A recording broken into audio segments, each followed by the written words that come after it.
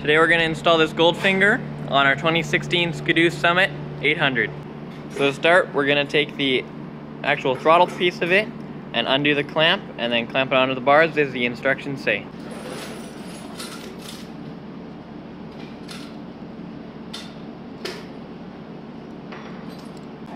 So while we're tightening it, we're just going to make sure it is about 90 degrees from the brake because that's what the instructions say.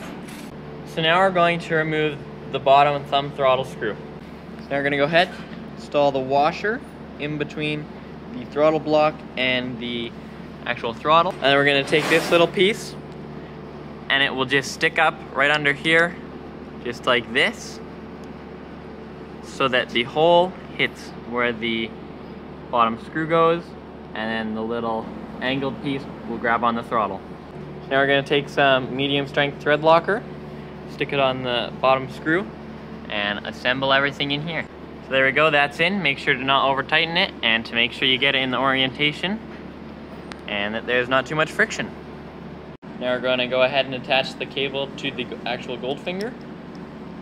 So stick it in, make sure it's in the slot, and then pull it up and it slides and locks right in. So now we're going to go ahead and feed the casing over the cable. To do this, you also want to take off the little handlebar cover.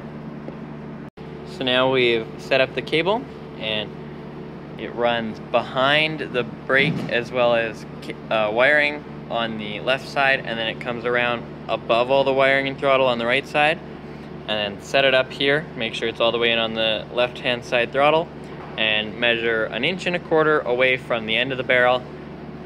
Put a little piece of tape there, and now we're going to cut it.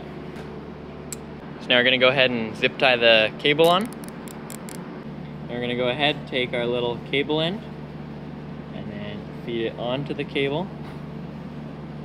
See there, feed it all the way on to the cable housing, and then it just slides right on the cable housing, and then we'll crimp it on. Make sure to give it a little tug and make sure it doesn't come off. Now we're going to go ahead and take this little rubber thing and stick the big end on first and then slide it down the cable.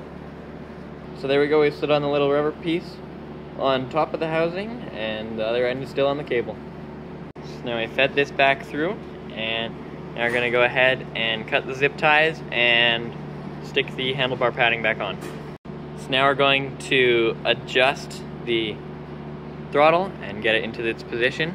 So you want to have the thumb throttle all the way in the closed position and make sure that this is held right against the throttle, so push it that way, and ensure that your Goldfinger is all the way down, and then you're going to grab this cable and push against here with your thumb and pull it as tight as you can, and then tighten the screw on the bottom.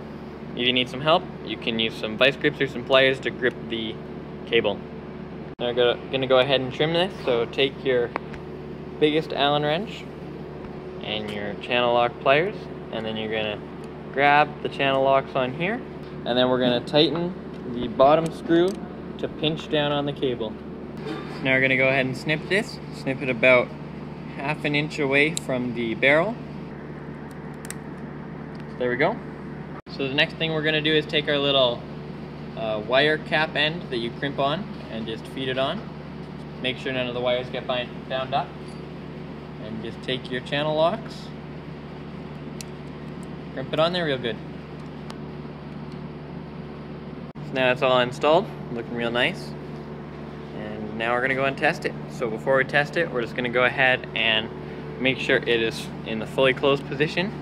And then when you grab the other throttle, make sure that it's all functioning properly, and also make sure that the thumb throttle is functioning properly as well. Alright, so we're out here having lots of fun.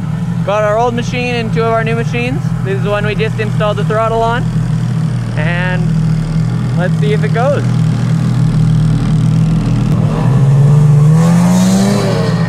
And it seems like it's working, so that's a job well done.